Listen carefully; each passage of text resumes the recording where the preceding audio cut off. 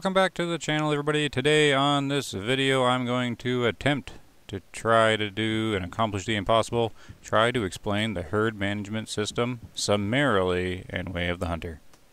If you are new to the channel, welcome. If you're a veteran to the channel, you know that I typically do this unscripted and stumble along and ramble my way through all the information. Which I'm going to be doing now, which is a big YouTube no-no, but that's just kind of how I roll.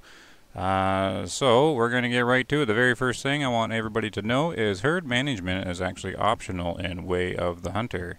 Every animal you see here, this is kind of my sad little trophy lodge. Yes, I've been playing since release and there's still lots of empty things. Typically because I only taxidermy like all the animals that are kind of sort of special to me. Pretty much they got to be 5 stars.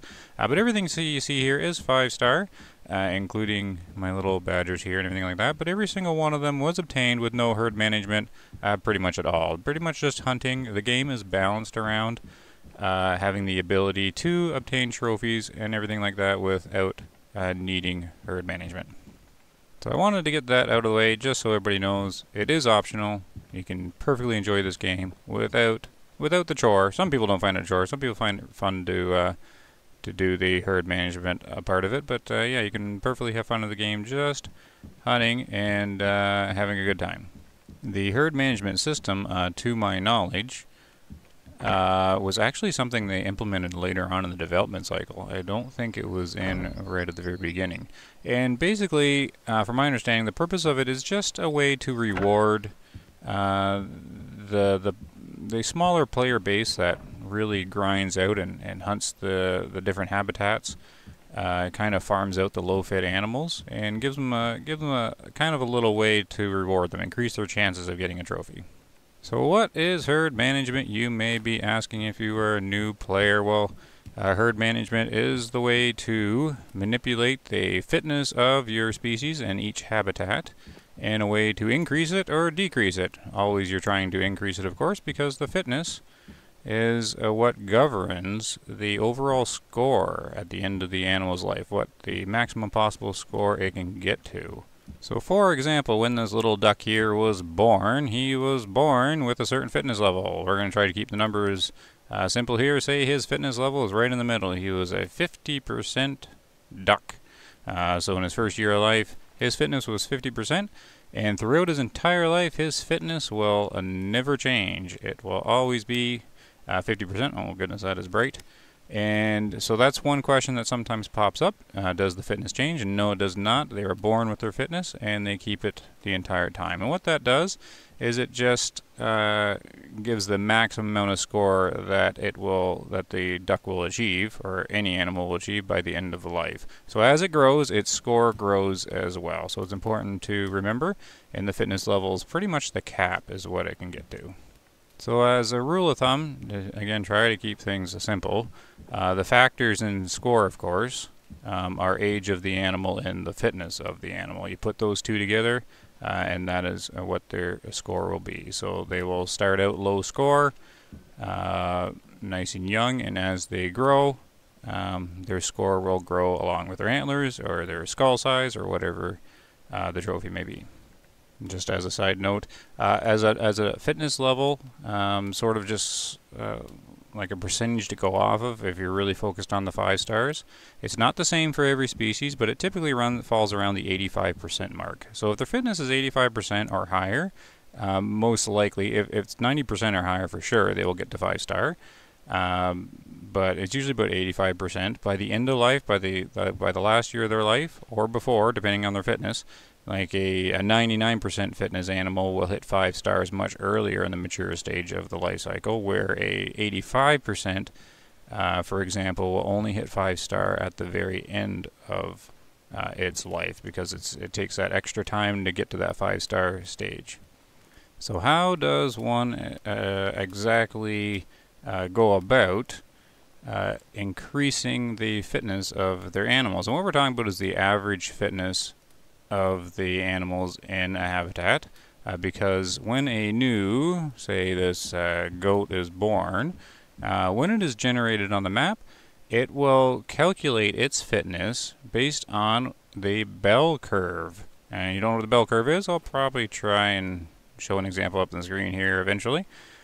But it takes the average fitness of all the goats within the habitat, and then it will plot his fitness somewhere in there. And so what we're doing is, when we're doing herd management, is we're trying to raise the average fitness level of all the specific species in the single habitat, and raise the average fitness so the bell curve kind of shimmies on over and gives us a higher chance for these new animals that spawn in to have higher fitness.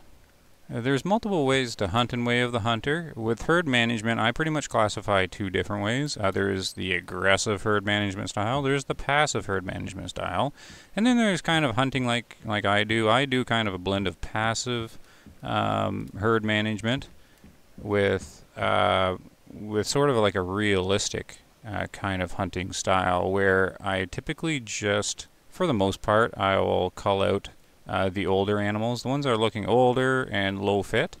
I'll call them out. I only like taking the old ones. Now, a lot of times I do shoot younger or adult, depending on the scenario, and depends how bored I am and all that sort of stuff. And then the fourth way of playing is, you just kind of ignore the whole thing, just go hunting, just shoot what you want. You can still enjoy the game a lot. Alright, so how you doing? How you keeping up? I'm not sure if I'm keeping up or not. But to explain how you actually do the herd management, we're going to jump over to the map here, and we're going to be focusing on the grasslands, my favorite place to hunt. And I filtered by mule deer. And I think the best way to explain how to do the herd management is to explain the aggressive style, just because the aggressive style is the more extreme, and it has the higher chance of having some results. And then the passive style is pretty much the same, but it's just a much slower way of doing it. So there is quite a lot to go over, but I'm just going to give sort of a brief example here.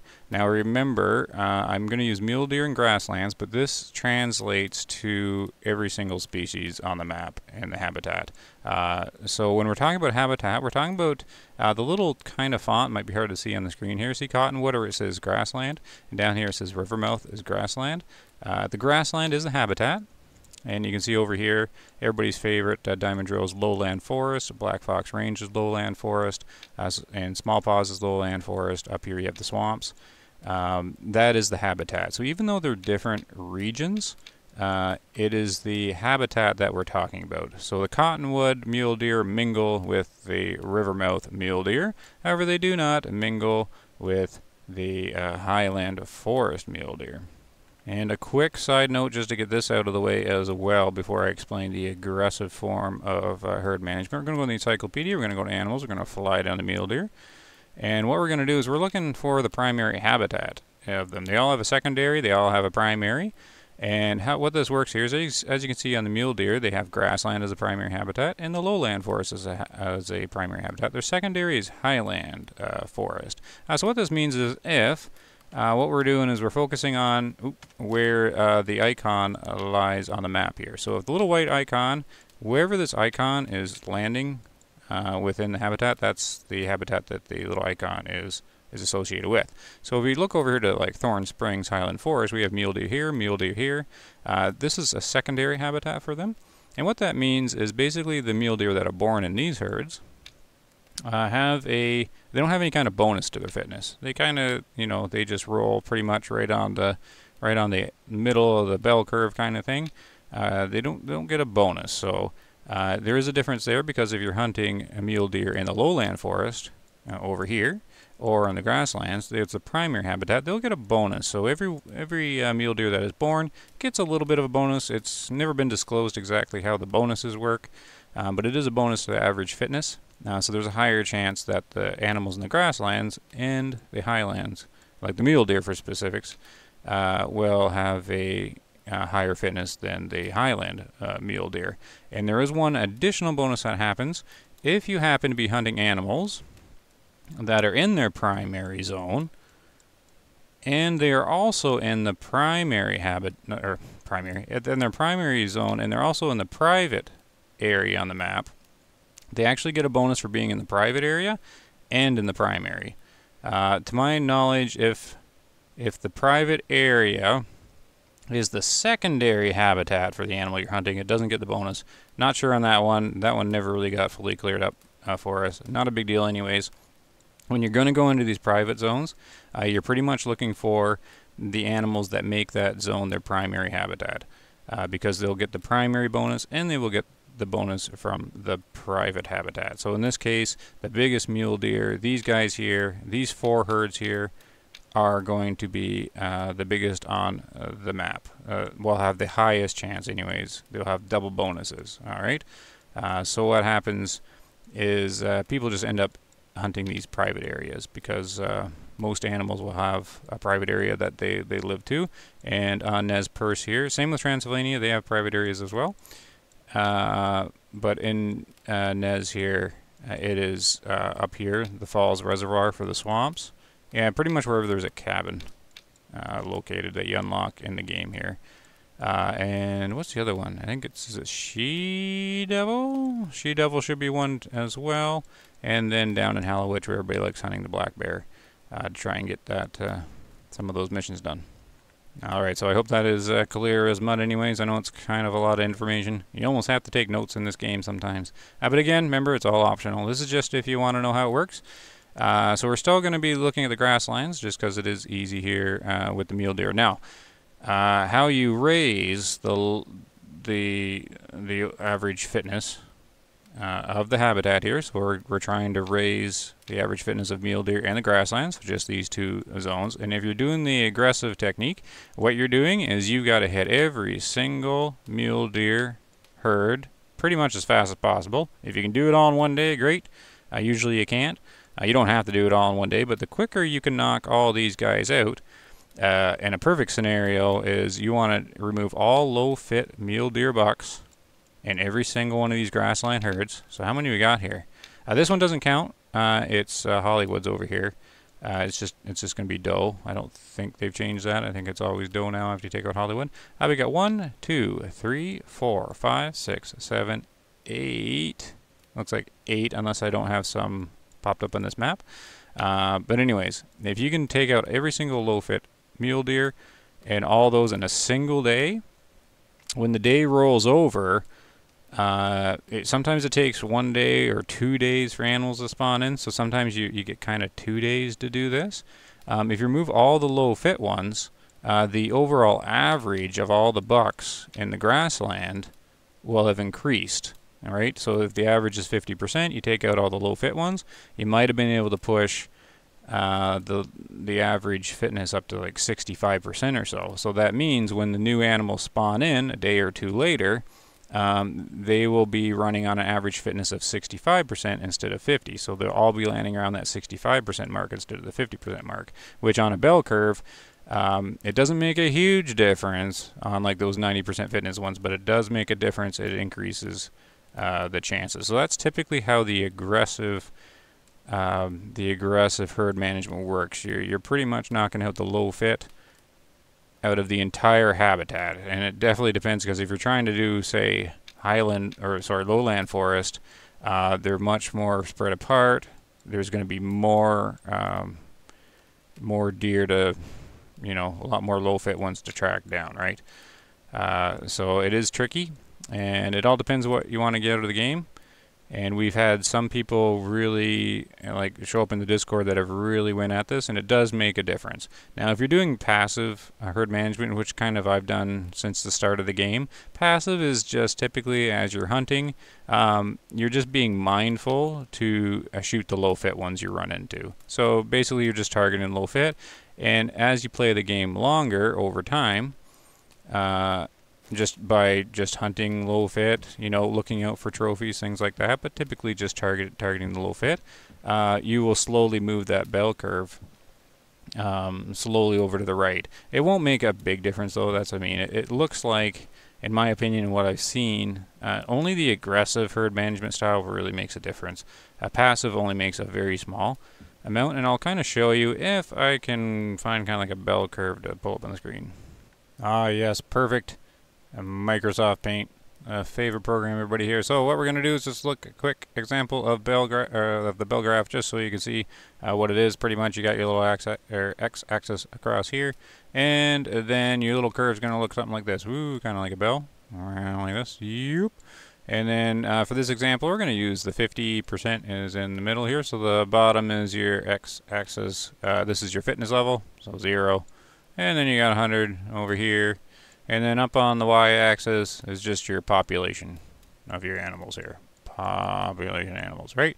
Okay, so this is your average fitness. So if your average fitness of the habitat is 50%, most of your animals are going to be following, you know, kind of around here like 40 and then 60. So that's why you're going to see a lot of your animals are falling between the 40 and 60 mark, because they've never actually disclosed where the starting point is of this. We're just going to use 50 for example. Oh, and a couple of pieces of information really quick. Just if you didn't know, a low fitness is designated as anyone between 0 and 50%. Alright, and then high fitness is between 50 and 99.9. I don't think there's any 100. So just if you want to know, this is low, and then this is high fitness. Okay, yeah, just to get that out of the way, just so you know how to distinguish the two.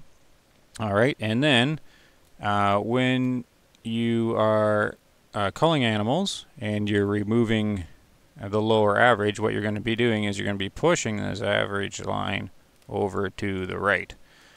So basically your average, this is going to look a little messy, so I'm just going to reset the screen here. Okay, if you budge the average fitness over, let's just say you do the aggressive thing, you could manage to get the average fitness of the animals in the habitat up to 65. Your middle part of your bell curve will be up here now. So we go like this, and we got our nice little bell. And there we go, where you still got, you know, your 90s up here. So this is why it doesn't make a huge difference here. I didn't do the bell curve very well here to make this point, but it tapers off on either side, right? So when it was at the 50% point, you would just have this kind of like small little sliver of a percentage in the, like above the 90%. When you budge it over, you get like a slightly bigger sort of sliver at the end. So you are getting more 90% fitness animals. I'm talking about like this little part here, but it's not drastic, right? You're still going to be getting the majority of 55%, 70%, but if you push it this much, you know, you'll now be getting high fit all the time. So you'll be getting all these 3 stars and 4 stars now. So you'll know you're successful when you're starting to see all these mature animals when you're starting to see 4 stars all over the place. So that's what happened. You don't necessarily, you will get more 5 stars, but it won't explode to 5 stars. The game is balanced in a way that you can't actually wreck this. Like you can go the opposite way, right, by shooting a bunch of the high fitness animals. But if you if you leave the habitat alone for a while, it'll come and settle back on, over time it'll settle back on its default point. They've balanced it that way. But they've also balanced it so you can't really get this bell curve all the way over to the right where you can get this 90%, because since it's a bell curve, you can never really get this little curvy part really high, right? It's always sitting kind of low, but you will get more. But what happens is you really get a boost in the 4 stars, which is like this kind of area, and this is kind of like your 3-star area. Like you get a big boost in the 3 stars and the 4 stars, but that always gives you a higher chance of the 5 stars. So I hope that makes sense. Remember, high fits anything above 50, low fits anything above below 50, and you can't actually destroy this, because if same thing, if you increase the average fitness and move this bell curve over, you have to keep at it. If you let it go and stop managing, like doing that aggressive management on the herd, the bell curve will come back down and set back on the 50%. How long it takes to do that's kind of unknown. It takes hundreds and hundreds of animals and documenting this and all this science to totally get that down, but this does work. But it's mostly that aggressive one where you'll see the difference. Okay, goodness, that was a lot. I don't know if I covered everything or not. It is just a lot. Remember, I'm just winging this off the top of my head. That's just how I do it. I bring back the old school, the amateur YouTube of 10 years ago. You just push the record button and you you do the video because you love doing the video kind of thing. But another question that might come up is how exactly do you go about hunting, like doing the herd management? So what we'll actually do, of course, we'll do one quick little example. But before I do that, I'll just give you the breakdown on it. Typically, you just have to locate the low-fit animals, and the easiest way to do that is pull out your little collar here. So here's the deer grunt call. If you're new to the game, when you first start playing and you go to call, oh, I can't do it inside. Just a second. We'll jump outside, turn a little flashlight on. There, you'll get attracts females. You can unlock the other calls where it says attracts low fit and attracts high fit animals through the perk system. So basically, by hunting called animals in, you'll unlock them. But the easiest way to do that sort of aggressive herd management is to do the low fit call, and then whoever responds to it will be below 50% and they're free to shoot. Doesn't matter their age or anything like that. If they come to that low fit call, they'll be low fit. Now remember, there is a bit of an RNG system in place where animals may refuse to come to any call at all, so then you just won't know. And in that case, if they don't come to the call, you have to do it visually. Some animals don't have a call that they will respond to, such as the goat and sheep species. If they don't have a call, you got to do it entirely visually or with the hunter sense, which I'll demonstrate in a minute. But the general rule of thumb is you're doing it visually or using the hunter sense UI, the little star system in the top. You do not want to hunt anything young. They're all 1-star young. You do not want to hunt any 1-star adults, especially not 2-star or 3-star adults. 1-star adults, sometimes you're safe to do, but it is, unless you're really experienced on like the specific animal you're hunting, some of them it'll be just impossible to tell. But typically do not shoot the 1-star adults, because 1-star can still be a 90% fitness. It depends when it turned into like how early of an adult it is. It's like if it's early on adult, like if it just turned adult, it's pretty much still young, and they're all 1-star. So it's, anyways, I recommend not shooting the 1-star adults. Typically, you just want to shoot 1-star matures. If it's a 1-star mature, you're good to go. If it's a 2-star mature, you're still probably okay to go, depending on the species, depending on how long their mature life cycle is. You're pretty much safe. However, if it's a brand new mature, like right out of the gate, just turned mature and it's 2-star, it can still reach 5. It's unlikely, but it can still reach 5. This means it might be sitting right on the 86% mark, sort of thing. But you are safe to shoot 2-star matures for the most part if you're familiar with the species and you're familiar with seeing the fur, like the aging fur on it. If you see a mule deer and he's a 2-star mature, they have extra aging details in them. If they're looking very gray, very white, very old, right? If they're really looking old and they're 2-star mature, you're safe to take him out, because he's probably 55% or something like that, and you can still take those guys out. We'll just give a little bit of an example here of how to do, a basic little culling, which is simple enough, but I want to do just a little bit of hunting in the video here. And I just noticed cruising through here, and here comes some deer now. I like the nostalgia I get driving through here. It feels like, a year ago cruising through here for the first time. I'm pretty sure there's a mission that sends you down these roads, and it's just kind of a cool experience. So I always like driving the familiar territory here. I think that was the herd I actually wanted. Oh, they're coming this way too. Let's just see. Do I have the ID on? Oh, I do. So 2-star mature. So here we go. They might be a good test, just to see what sort of percentage they fall into. So it wasn't quite their drink time. They must have been eating right here. I was going to see if I can track them down. Alright, so I ended up having deer actually cross the river here. I don't actually know about this herd. Oh, it must be this one. Or this one? This one? Okay. Oh, it's this one here. Alright, so I spooked this one. Okay, this is the one I was looking for. This one right down at Rivermouth, down by the camp. I don't actually see it very much, so I wanted to see who's in here. There we go. Perfect example. So 1-star mature. So it doesn't matter what age this guy is, just as long as he's mature and he's a 1-star, that is what he'll be. Now, it might be hard to see.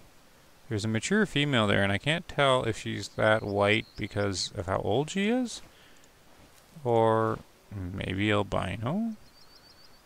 But anyways, in this case, if you were, you know, unsure of what low fit is, because sometimes it's hard to see on the camera or on the video. Maybe I'll try to get in close so I can use the little drone. This mature is a newer mature, which can be a little deceiving sometimes. I can tell by his fur. He doesn't have the old one, so he's new. But since he's a 1-star mature, he's very unlikely to be over 50%. He'll probably be 40% or even lower. So yeah, if you don't know, what you can do is do the low fit call. Now here's the thing though, I want to... Okay, we're going to do a little cheaty method here with the camera for a second. Doop. And I want to see if there's an albino here. I think it's just an older one. So all you can do is you can fly up. No, so yeah, so it's just the older scan. You can fly up with a little drone camera if you're not playing on Ranger or whatnot. And then you can do this and click over here, and then you can do, no, wrong one. You can change the field of view and get a little bit of a zoom on you. See how different her fur is? But that's just the aging fur. And the guy we're looking for is this guy right here. So he eventually will get this kind of white and gray, and that's how you tell they're really old. So if you see a 2-star that's really white and gray like this, then you're safe to go. But if it's a 2-star mature that's this like younger color, he can still really get there. So I wouldn't take him down. But that just gets to know the game. So basically, if we didn't know there was a 1-star in there, 1-star you're free to shoot. Pretty much, you just want to get your call out, select the low fit, and do the call. Remember, after the latest update there, we have the longer call range, so 250 meters. And we should be well within 250. Yeah, they're about 150 there. So see how this guy is not coming? He might not be low fit, and he's a young one, so he's impossible to tell. He's not coming at a low fit, but that doesn't mean he's high fit. It is also possible that he won't respond to any call for the time being. So that's a little bit of randomness to put in the game. And you know what? Look at that. This guy's not coming either. So these guys have their little collar ears turned off. Remember to do the call right when it comes in the middle of the circle, or not middle of the circle, middle of the big white line there in the middle, for maximum effectiveness. Oh, here we go now. Okay, here he comes. Here he comes. So it took 2 calls there. If you keep calling, you might get another one to start coming, but I think it's just the two bucks in that one, right? Oh no, here's another one. Okay, the first call pulled this one, and the second call pulled this one. There we go. So we got 2 of them coming in. Now, if I do a third call, we might get that younger one to come too, because then it's just a low fit herd that you just want to erase all the bucks, if that's the case. So what we're doing is we do one more, see if that other guy gets up.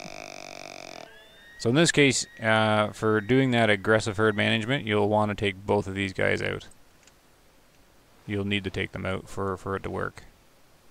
It's kind of a lot of work, but that's me. I never really do it. I just kind of like to casually enjoy the hunt. These guys are going to take a minute to come in, but you can sort of see fur variation differences right here. This guy looks older than this guy. Takes a little bit getting used to. This guy's really low fit though. I might actually aim for him because, oh, their antlers are tiny. This is a low fit group. They're mature with a small rack. It's just, they're going to be real small.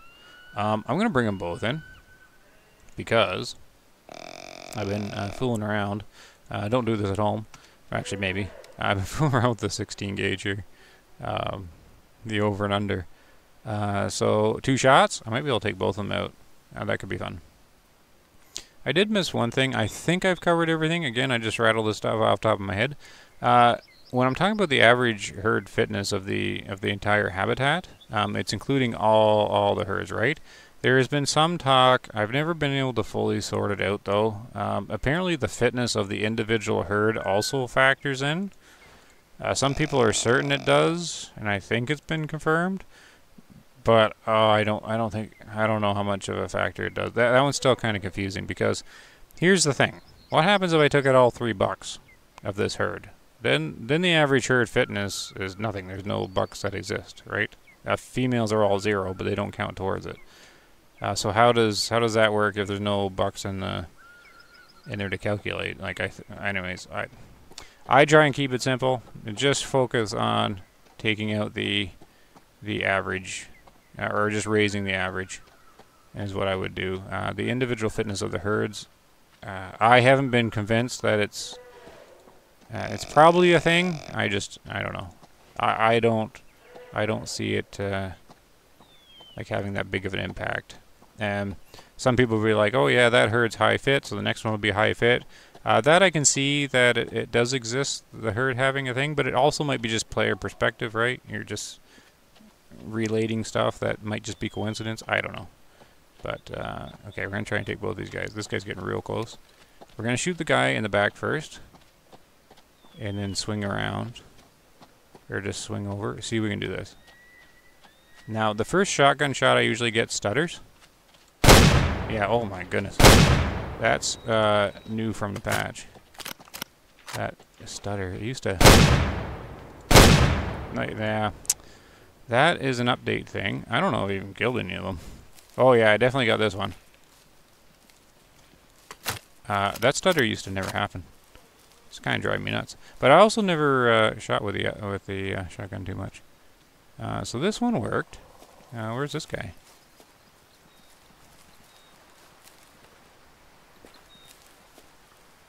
Oh, no. Oh, no. This one doesn't say he survived. Anyways, don't go hunting with...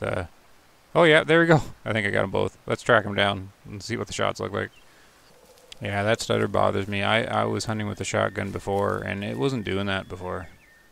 On the first shot, but even the second or third one did it. If I use the...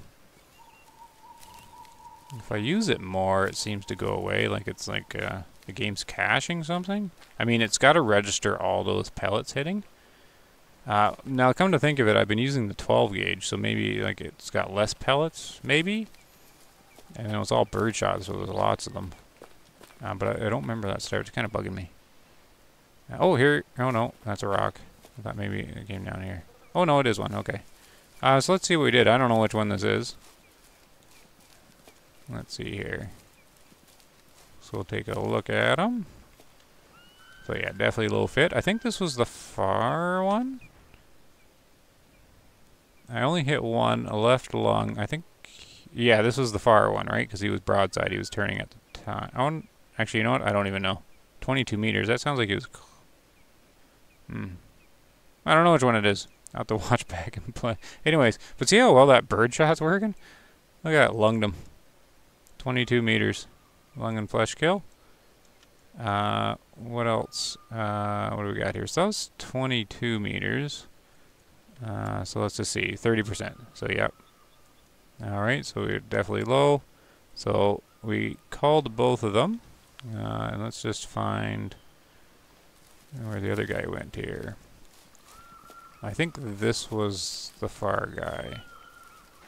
Oh, he went to have a bath there before he passed on here. Hey, let's pick him up. He looks really small. Yeah, another lung. Look at that. 44 meters. Okay, that was the first one there. 44 meters, a 16 gauge, still lungs him. I mean, if without the stutter, I'd be using the shotgun all the time.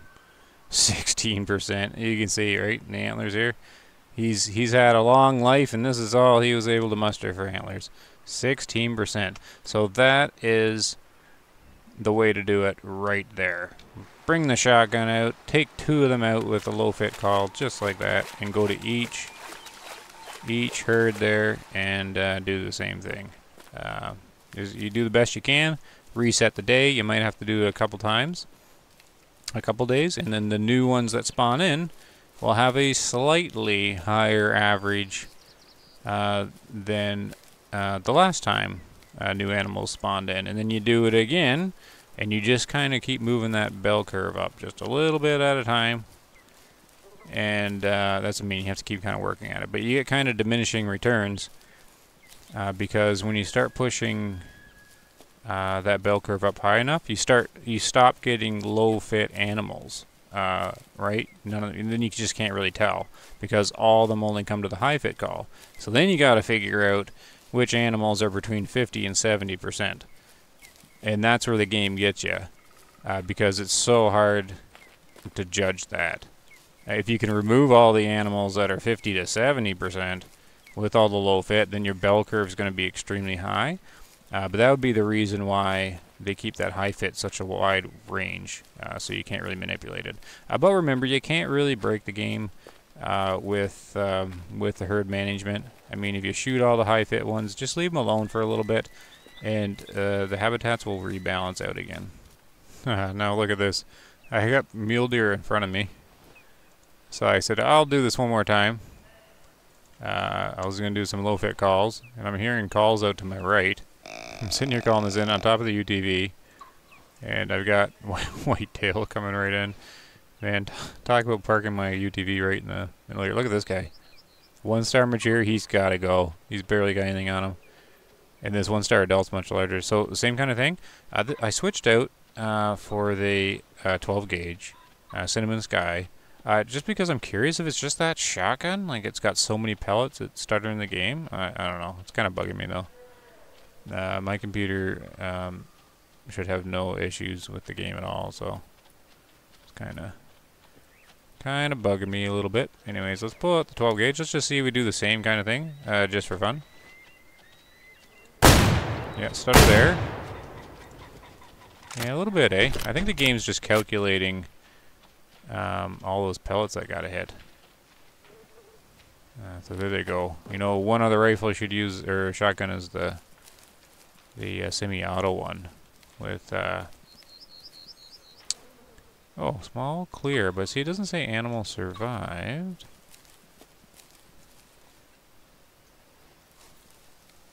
Oh, that's what I mean. I think it got them both, but it's going to be flesh kills on both, so that's actually going to be a little bit of tracking. So that's interesting with shotgun hunting, even though we're using the bird shot. See, I don't actually know if the 12 gauge in the game has less pellets than the 16 gauge. I would think the 16 gauge has more, but there's so many pellets in the bullet cam. There's no way you can count them or anything like that. So I'm wondering if maybe the 16 gauge is actually better, because if it has more pellets, it'll actually, more of them will hit the lung, right? Because maybe some of these hit the lung and there weren't enough to hit. I don't know. It's kind of interesting. I'm not really going to do much science on the shotguns, just because I get the feeling the next DLC they will maybe implement, you know, buckshot and slugs and stuff like that. So all of it's going to change. Hopefully. Maybe. Who knows? You know what? I think both of them survived. Both blood trails ran out. So there's a pickle for you.